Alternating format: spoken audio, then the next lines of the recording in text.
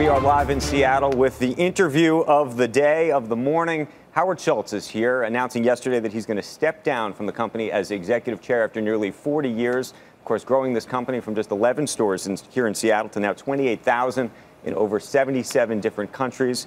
Talked about the future, potentially some philanthropy, and of course, a lot of speculation about a comment you made about public service, which we're going to talk about as well. Thank you for being here, first of all. Thank you, Andrew. The last time we were together here, Kevin Johnson was sitting next to you. Yes.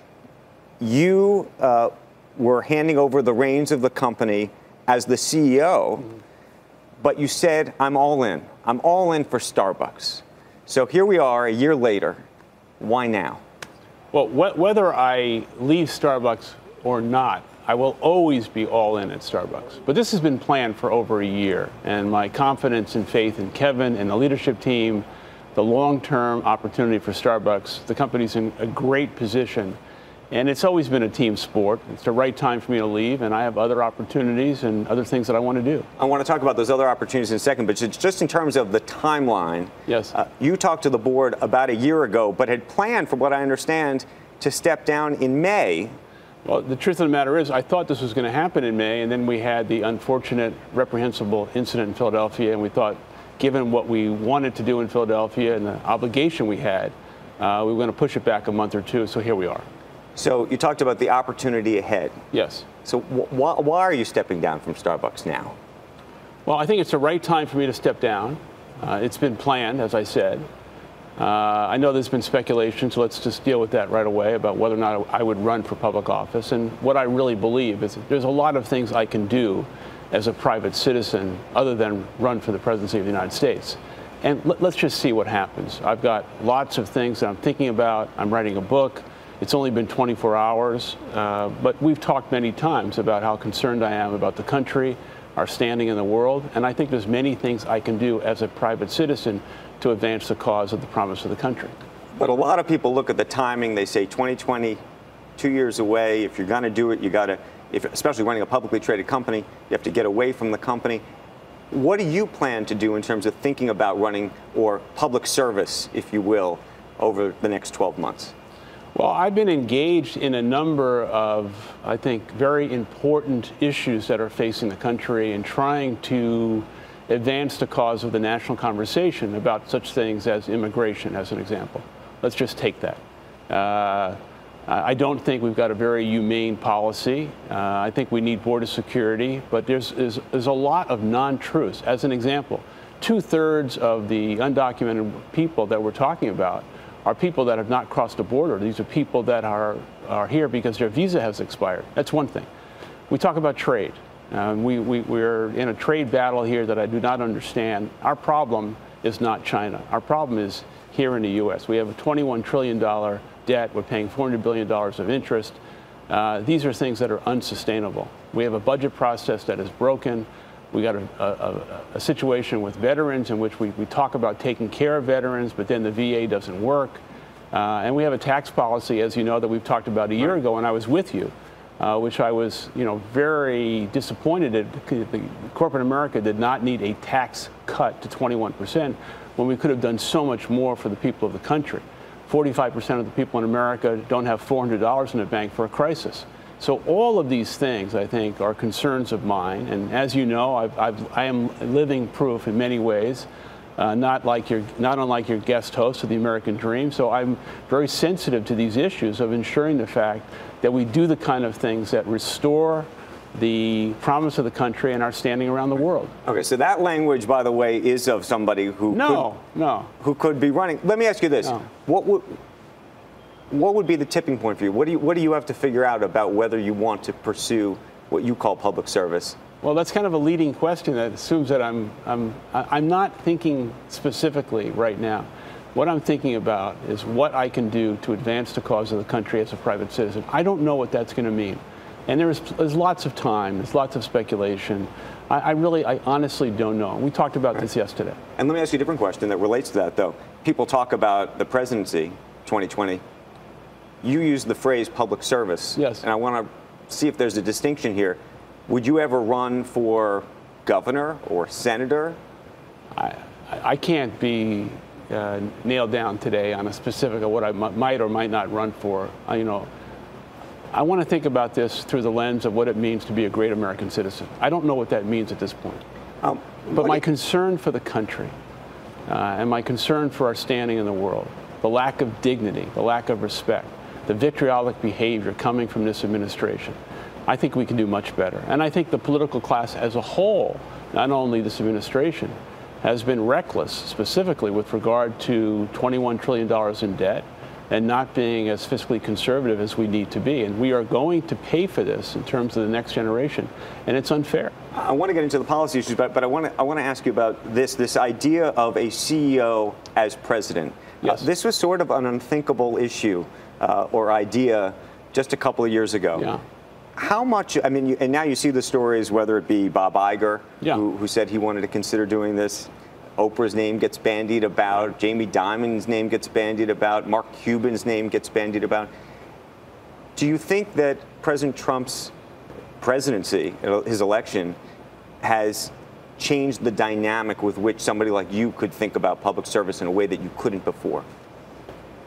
Well, I think it's an interesting question because there is a bifurcation, and I want to say this respectfully and so that no one misunderstands what I'm about to say, but there is a bifurcation between when you say a CEO. I have run a public company for 26 years as a fiduciary.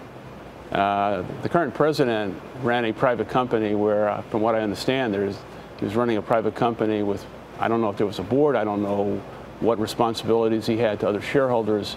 Bob Iger has run a public company. So when you're talking about a CEO in terms of public office, there is a very big difference between someone who has run a global enterprise like myself, who has traveled to China probably more than any other CEO in the last 10 years, who understands those issues, versus someone who's run a private company with very little fiduciary responsibility to other shareholders. And I'm not saying that as good or bad, but there's a big difference.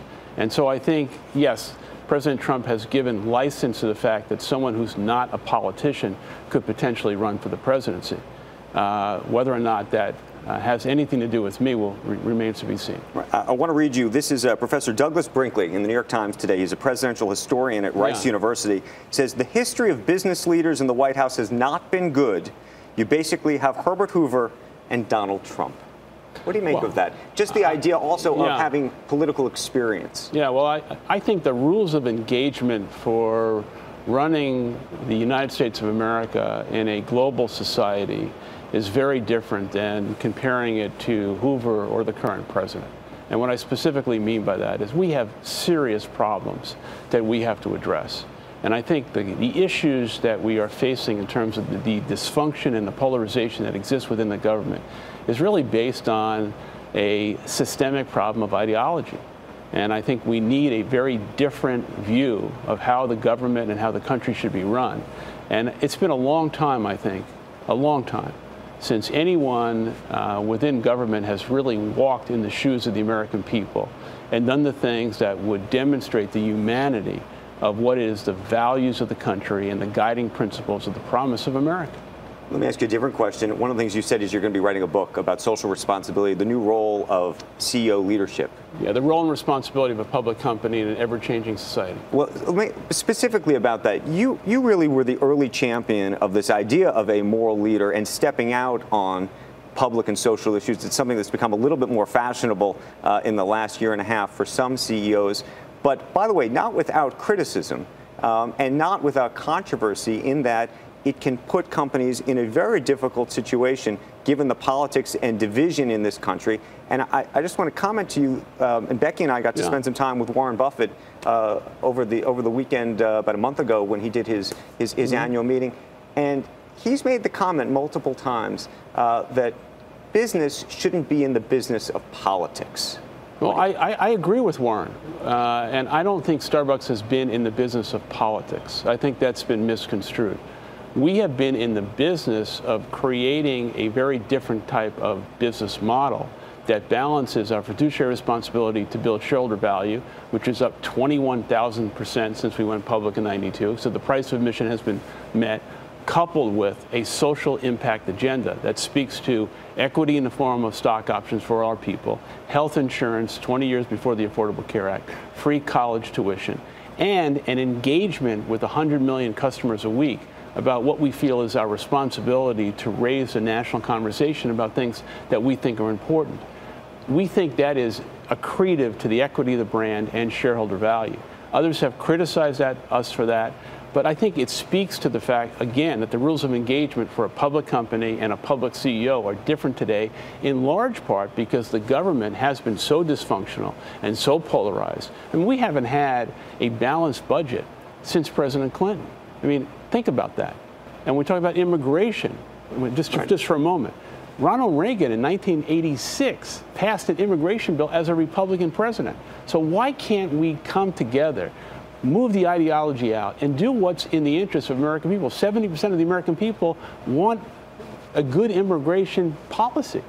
70% of the American people want the kind of policy and legislation that takes the guns of war out of the American people's neighborhoods. I mean, it doesn't make sense to me. But the reason I'm pressing on this is when you think about the leader of a company, we have so many CEOs who are watching right now thinking about, can they step out, should they step out on a particular issue, what it does, and the jeopardy in certain instances it can put a company in. Well, but I think you just can't jump into the deep end of the pool overnight. The culture and values of the company have to be skewed towards the fact that you have a license to talk about these things because they are embedded in your company. And as we talked yesterday, the litmus test for me has always been just one thing. Does this decision, this policy, going to make our customers and our people proud? And if the answer is yes, then we're on the right side of the debate. If it's not, then we shouldn't do it. But make no mistake, we're not in this to be political. We're in this to advance the cause of Starbucks. Let me ask you one other question. It relates to policy, it relates to tax policy. Yes. We talked about it here. You've been critical of President Trump's approach, the Trump administration's approach to tax policy and the corporate tax rate going down. And yet, earlier this year, you gave the administration credit for the fact that you were raising wages of employees at Starbucks. I'm not sure I gave the administration credit for that. What I said was, and we were together in your conference early on about this. What I said very specifically is that I really did not believe that the majority of companies in America were going to take a corporate tax cut from 35 to 21% and do all the things that the administration was spewing about in terms of advancing the economy and creating jobs and doing all these great things. And I said most companies were going to give it back to the shareholders. And what we decided to do is that almost 50% of the benefit that we had, we gave to our people. I didn't give credit to the administration for that. I gave credit to the fact that the leadership of Starbucks did the right thing, and that is success is best when it's shared. And also, this is very important, that when you're building a great, enduring company, not every business decision should be and is an economic one.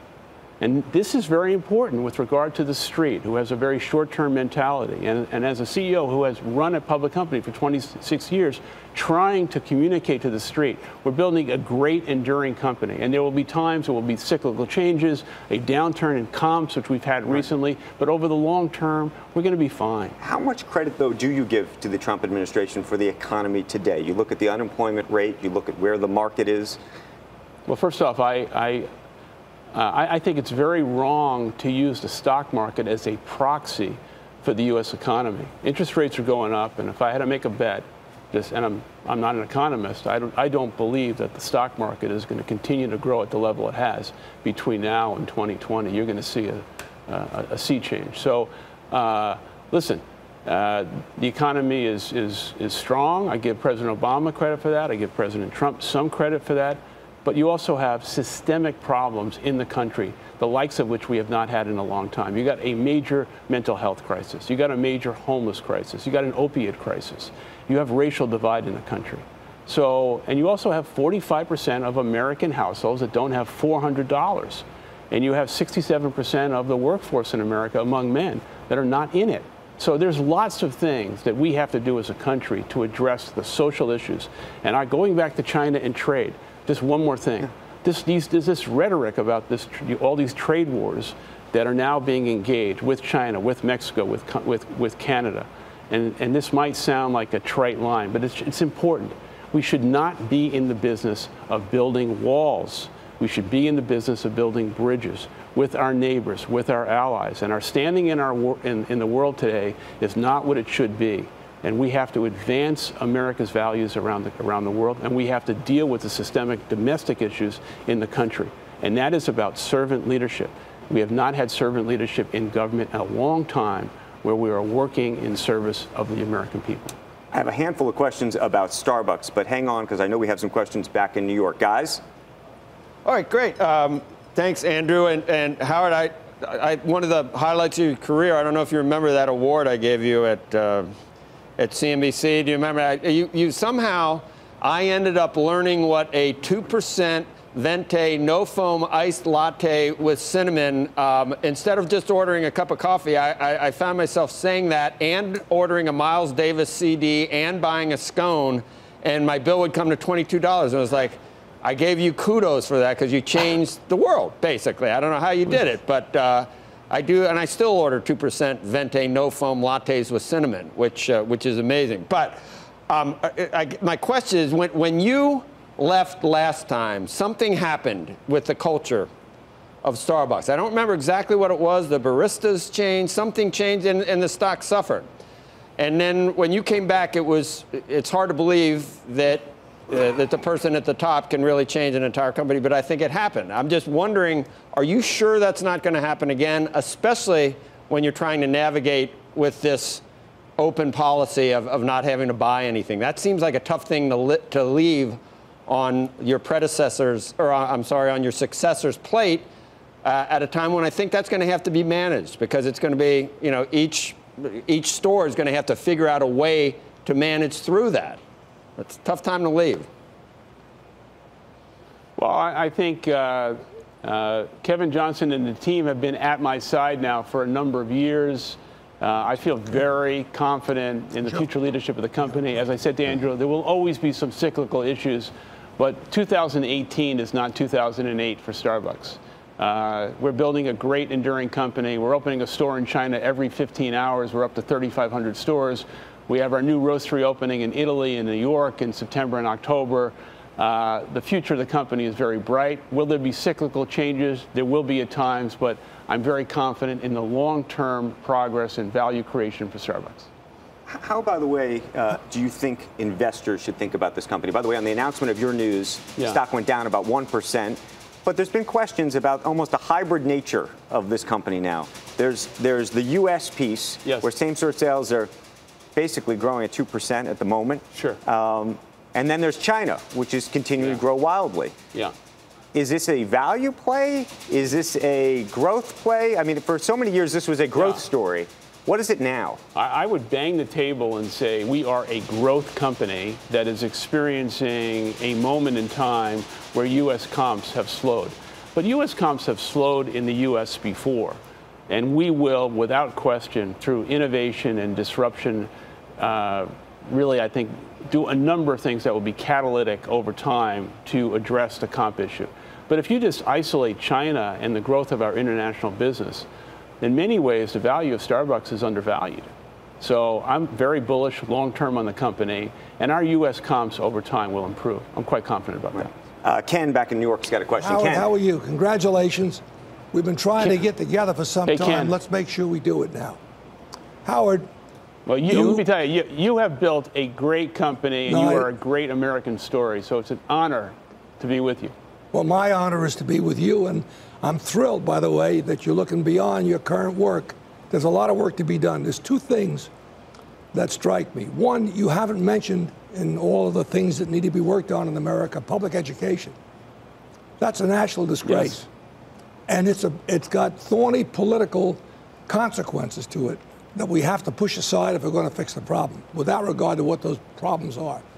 The second thing is government can't do everything for us. A good example, you mentioned the Veterans Administration. If I took Howard Schultz, Bernie Marcus, Jamie Dimon, and Jim Senegal and said, guys, here's the VA, fix it, I will bet you in 18 months, you'll have us well on the way to doing as a nation what we should be doing for these people that served us so well and so bravely. So I'm excited about somebody like you given the thought of coming into public service. I think it's going to be good for the country, Howard, and you'll be great at it. And I urge you to do it. Well, but we have to understand Ken, thank you. Government can't do everything.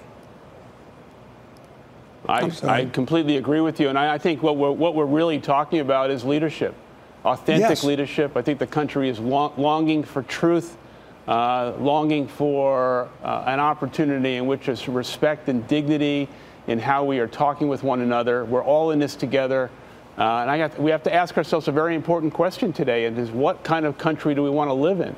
And we can't live in a country in which we're divided. We have to love our fellow countrymen, and we have to create the kind of leadership in which we are creating value and opportunity for everyone. We can't do that without reforming and transforming the education system in America. Could not agree with you more. Howard, maybe two final questions. One last thing. I believe the glass is half full. I think we are in the greatest nation on earth. We have so much to build on. We have issues. We have problems. But the sooner we address them in a positive way and stop knocking each other and stop demeaning each other, the better we're going to be to get those problems solved. That's a tall order. I don't know how you get there, but that's what needs to be done, in my opinion.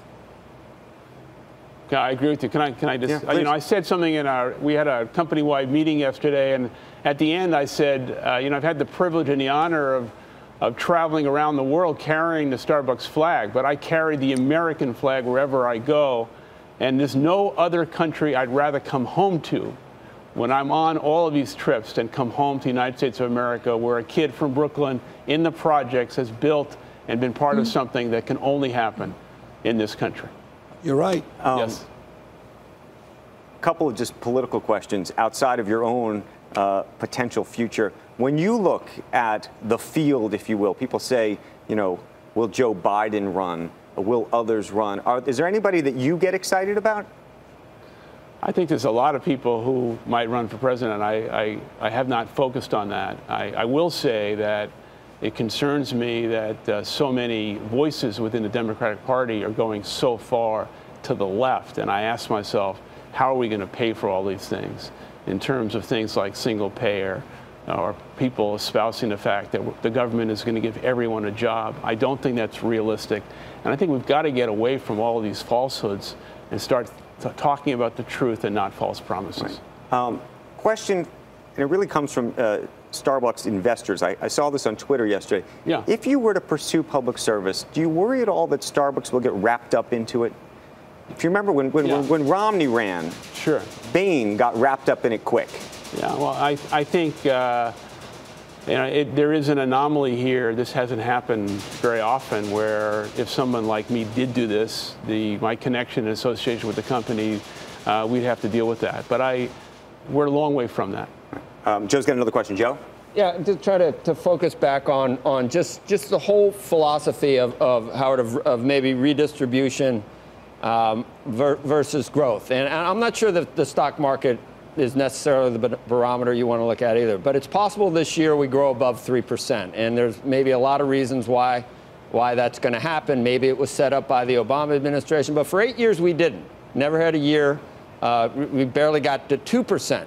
So there's this never-ending argument about whether growth and letting the private sector have more capital, keeping it in the private sector and letting that grow the pie, or whether redistribution is the way to go. I mean, if we end up growing at greater than 3% this year, would you repeal the Tax Reform Act? Would you raise taxes on corporations back to where they were if you were president? Well, I don't want to talk in the hypothetical about what I would do if I was president, but let me try and say this in my own way. I think the greatest threat domestically to the country is this $21 trillion debt hanging over the cloud of America and future generations. And the fact that interest rates are going up, we're going to be paying close to over $400 billion in interest expense, which I think is the number one or number two issue in terms of federal expense to the country. The only way we're going to get out of that is we've got to grow the economy, in my view, 4% or greater, and then we have to go after entitlements. And again, this is where political ideology and the political class is not facing the truth and not facing reality. And this is about leadership. This is about getting people together in a room and talking about the fact that the future of the country is on a collision course with time, because we must address this. It's not about redistribution. It's about facing these hard truths and dealing with significant problems so that we can put the country in a position where it's not about trade wars and it's not about China, it's not about building a wall. It is about getting our house in order and doing everything we can, and I've said this before, about walking in the shoes of the American people and doing what's right for them. But how do you get to 4% growth? That's where the rub is how you get an economy to 4% growth. And the best intentions of a compassionate, a liberal a philosophy, the best intentions sometimes end up with income inequality getting worse for 8 years because the Fed stayed at zero. And here we are, we may get to 4%. Take the liberal piece out of it. Let's take a centrist approach about getting ideology out. We can get the 4% growth. We can go after entitlements, and we can do the right thing if we have the right people in place who are talking about what it is to be an American as opposed to being a Republican or a Democrat, and getting all of these issues out of the way so we can fix the problems of the country. Final question. You spent nearly 40 years as running Starbucks. When I saw you yesterday, it was an emotional day for you. Yeah, we're now a day after. Yeah. So how are you feeling? What are you going to go, some people go to Disney World after the Super Bowl when they win. What are you doing? The truth is I'm going back to work today. I still have a number of things to do at Starbucks. There's a number of people I want to see and talk to. It was very emotional yesterday. There was a moment where I started to tear up because I was thinking if only my parents could see this. It would have been a wonderful moment for me and my family, and I hope they can see it. Okay. Howard Schultz, thank you. Thank you for spending time Andrew, with us. Thank you for answering our questions, and congratulations on a remarkable career at Starbucks, and we wish you the best in the future. Thank you. Thank you. Appreciate it. Hey there, thanks for checking out CNBC on YouTube. Be sure to subscribe to stay up to date on all of the day's biggest stories. You can also click on any of the videos around me to watch the latest from CNBC. Thanks for watching.